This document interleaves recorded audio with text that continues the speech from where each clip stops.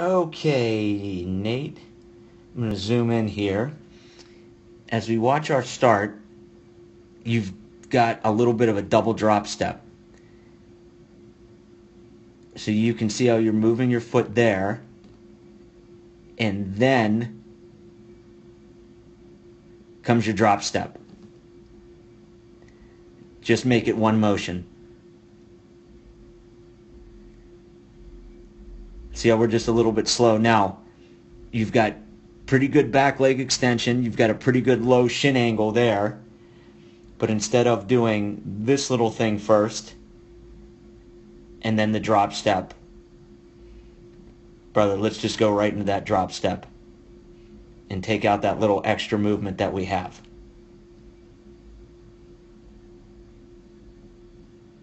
Because from here to there, it's pretty good.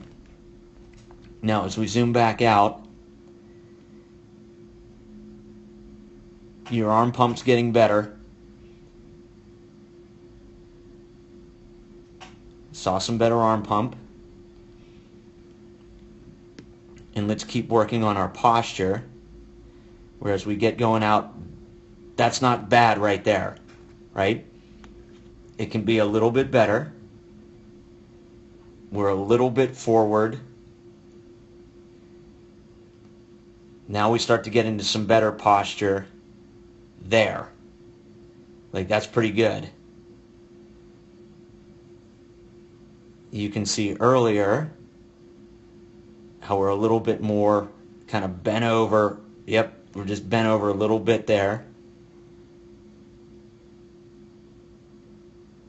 Now we start to get up into better posture. That left arm swings a little bit, but it's getting better.